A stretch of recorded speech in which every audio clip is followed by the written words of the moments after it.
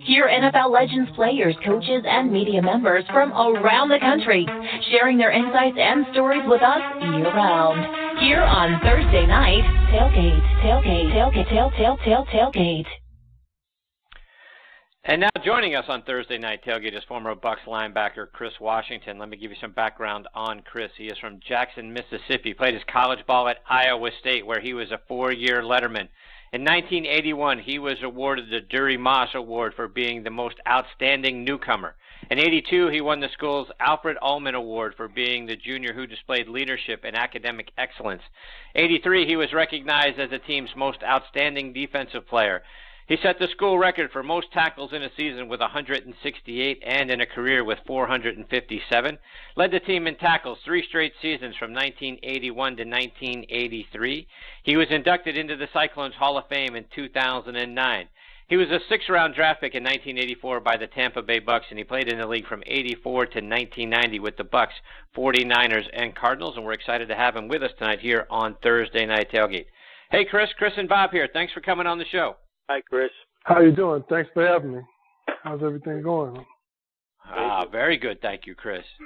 So, Chris, I want to start off by going back to your time at Iowa State. Prior to you getting there, I was looking back at the rivalry between Iowa and Iowa State. It was pretty one-sided. Yeah. Iowa had won 18 of the previous 24 meetings, 8 of the last 10. But you helped Iowa State win 3 in a row from 80 to 82. What do you remember about being a part of that big rivalry? The coach I had, Coach Corey, he was our defensive coordinator, and he was a linebacker coach at that time.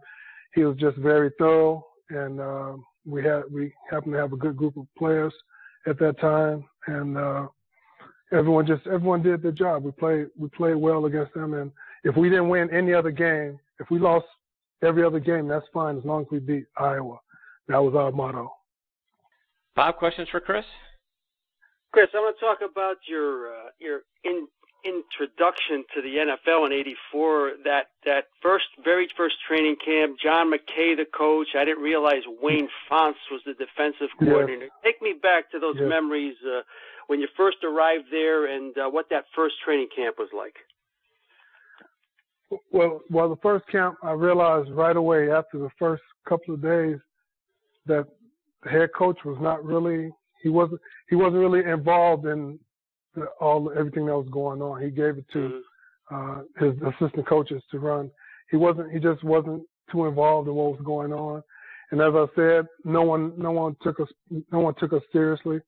So it was hard to keep the spirits up with the team. But we had good young players. Hugh Green, I got a chance to play with Hugh Green and LeRoy Selmon. So I learned from a lot of guys, and it was just the youth of the team.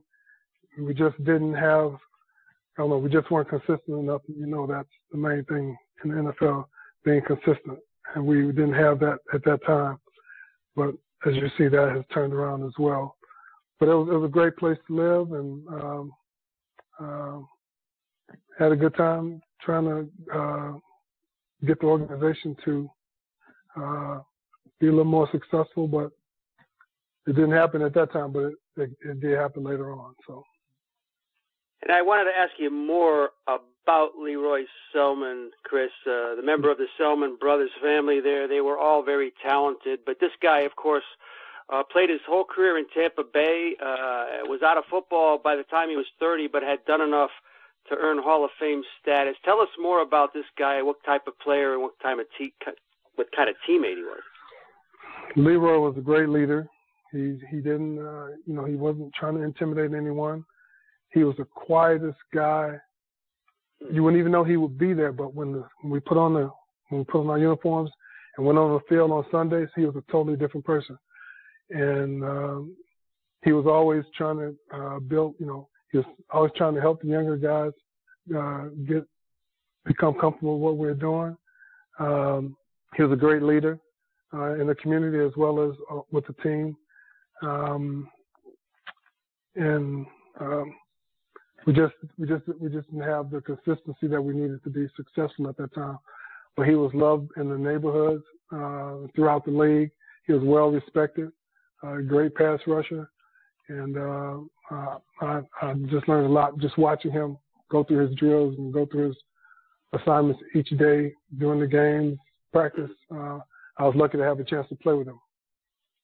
To expand on a little bit of that, Chris, I'm from Pittsburgh, and I grew up a huge Hugh Green fan. And curious just to, you mentioned him a moment ago, curious to get your memories of playing alongside of Hugh. He was a madman, but it was controllable madness.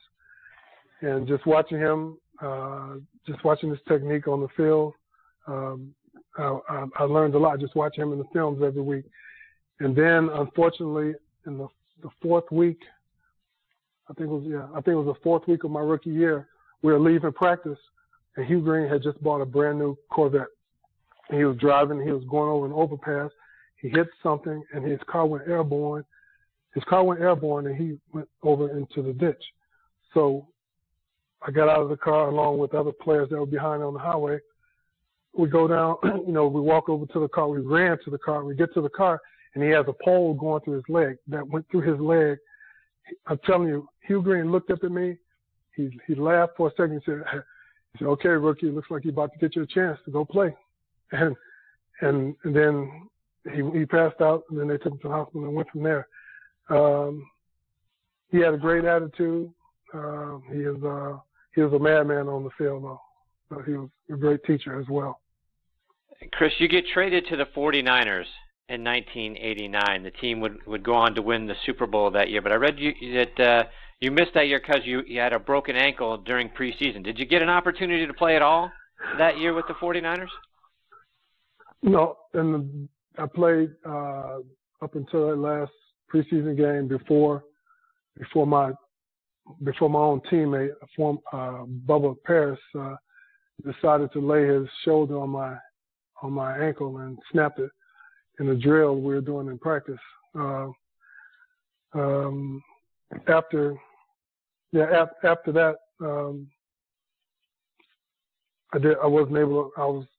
I was cleared for the Super Bowl, but I didn't dress for the Super Bowl. So it was a rewarding and disappointing season at the same time. No, I didn't get to play. I was in practices doing drills and all that, but I wasn't clear to play. So and it was probably a good thing. I went ahead and played another year in Arizona, but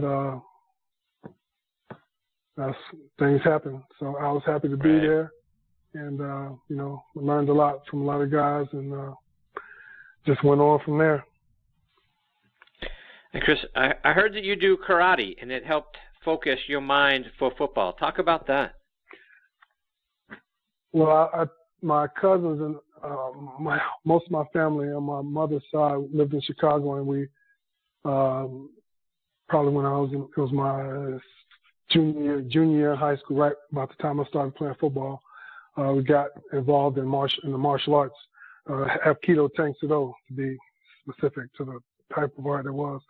And I needed that because I grew up in Chicago on the south side at that time, and I wasn't a very confident kid. I was an only child, and I was always trying to protect my mother. So, there was a lot of crap I took because of that. But then as time went on, taking the martial arts, it gave me confidence. My flexibility saved me from many other injuries that I could have had. I mean, I had 23 surgeries over my career, but it would have probably been a lot more than that. Or I wouldn't have made it to that point if I didn't have the flexibility and the confidence that it gave me. Because I knew at that point I could beat the crap out of somebody, but I don't have to prove that to anyone. That was the mentality I developed. And it helped me when I got on the field with football, because I'd never played football before in my life. I played basketball.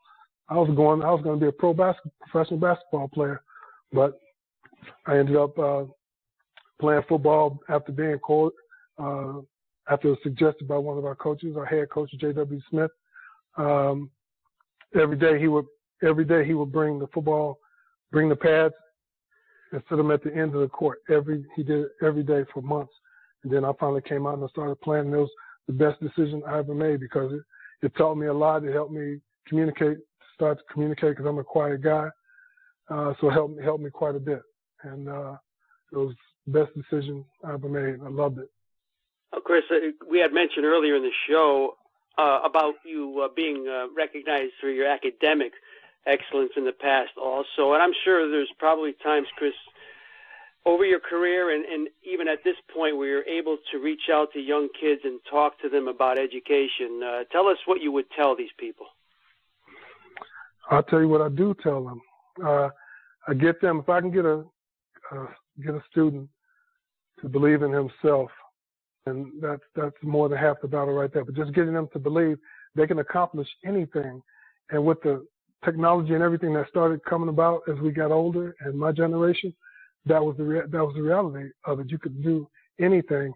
And I have formed a Youth Inspiration Goal Foundation program that worked with students on goal setting, self-esteem, and just getting them to believe in themselves. And I found that was something I enjoyed doing. I loved doing that. I worked in the Bay Area at several different high schools doing that.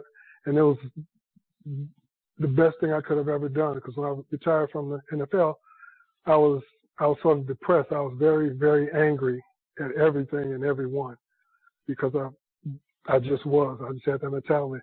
Working with high school students was medicine for me. It helped me to heal as well as to give back to the community. So I loved it, and I still do it here and there, not as much as I did before, but it taught me a lot. And I work with a lot of students, and I loved every minute of it. And that was my follow-up, Chris, how tough it was to be out of the NFL before you even hit 30. It's something you were doing for a long time, and all of a sudden the transition is always tough for many guys we've talked to, and I guess you've hinted it was very tough for yourself. Well, it was tough because I didn't prepare myself. You know, you're that cocky football player. You think, oh, I can do anything. I don't need to. I can put it off. It's never going to end until it does, and then you're not prepared for that. And I was lucky enough to have a former player, Michael Green. He played with the Green Bay Packers. I met him with the alumni chapter in San Diego, and in the Bay Area, and he took me to the side and said, have you talked to them about the benefits? Do you know about the benefits you have? Have you thought about going back to school? And he was in my ear all the time. And he was one of the people that helped me get my crap together. I went back to school. And got my bachelor's, and then I got my master's in psychology, and I was working on my doctorate in the Bay in San Diego. So I finally got myself back on track and realized that it's never too late to finish your education, because it's definitely going to be around much longer than your abilities to play professional sports well. So. And Chris, a couple more before we let you go. And you mentioned the struggles to give away tickets to those Bucs games back in the early part of the 80s. You were there from 84 to 88, 5 seasons. Over that time, the team won 19 games. You went through 3 head coaches. You know, what was it like? I mean, was it a losing culture kind of situation? Was it a talent issue? Was it an issue with the coaches just not being able to reach the players? What happened that the Bucs just couldn't get it together during that period of time? I think it was just a combination of we had talented players. We had like I said, Hugh Green, LeRoy, Selmon, James Wilder. We had several players, but we just, for some reason, we couldn't take it from the practice field to the playing field at that time. And after a few years, and they started going through getting rid of that old blood, that old mentality that was keeping the players and the team down, then they started to improve. But it was just hard initially. Because I think it got to everyone, because you're doing something you love. You go down the street, people are, just they give you a finger or, stuff like that. So, and back then, really, it just, Yeah. Oh yeah. Yeah. So I mean, because they were fans. They were fans. They were there. But some people were upset, that you weren't winning, and found out you're a player, and they said, "We don't, get out of here," So it was a negative. It was just a negative attitude at that time. But I was happy to see when the organization, the staff changed, and with the influx of players, that the Buccaneers were able to win a Super Bowl. I was so happy to see that, and just lets me know, just let you know that it just takes time. And well, we know about that. If we start talking about New England, that's a whole nother thing. But yes, right, yes. And your first year, you were there the last season that John McKay was the head coach. Yes. What was it like playing for Coach McKay? So I said he wasn't, and he was a great. I sat down to talk with him, but he just on the field he left everything up to his assistant coaches. And coach was coach from Detroit. Can't think of his name, but he ended up going to Detroit. He was the head coach. Wayne Fonts. Forgot his name. Yeah, Wayne Fonts. He left. Wayne basically took over the team, and we just didn't have the magic to get it done. We didn't. We played well. Everyone went out and hustled, but it just wasn't our time, I guess. So, but the team was close. The team was close. The players were close. That's all we had with one another. We just needed to learn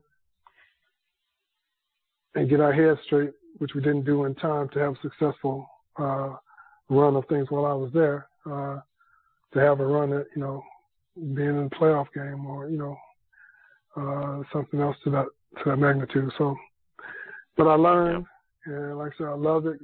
Got to meet a lot of people. Got to, spend a lot of time with the family, and learn that that's the thing. Family was an important thing. So.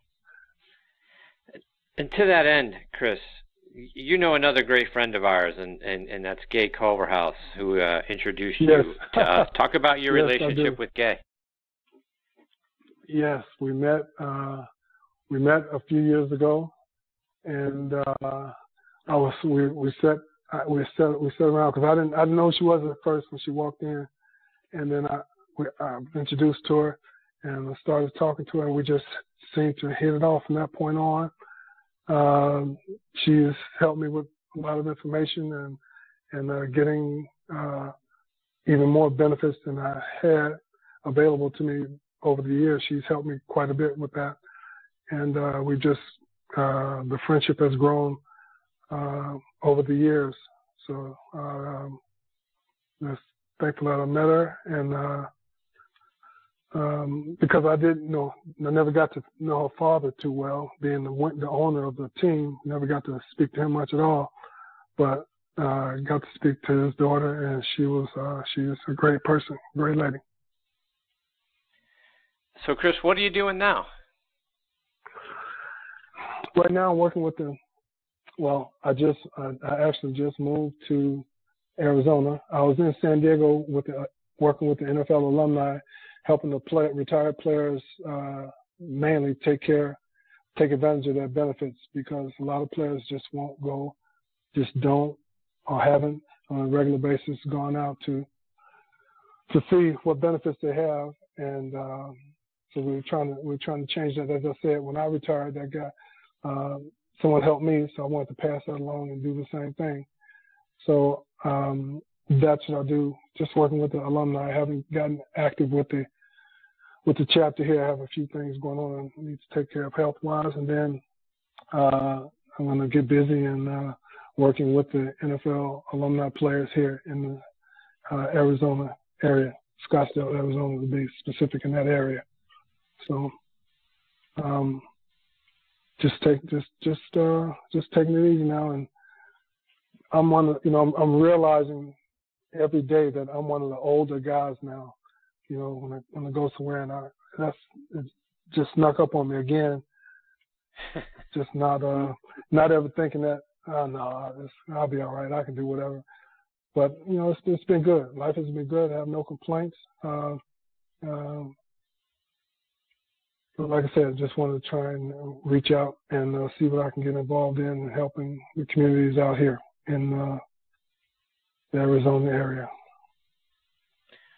So, Chris, how can our listeners stay up to date with what you're doing? Is there a way for them to follow you, whether it's online or over social media?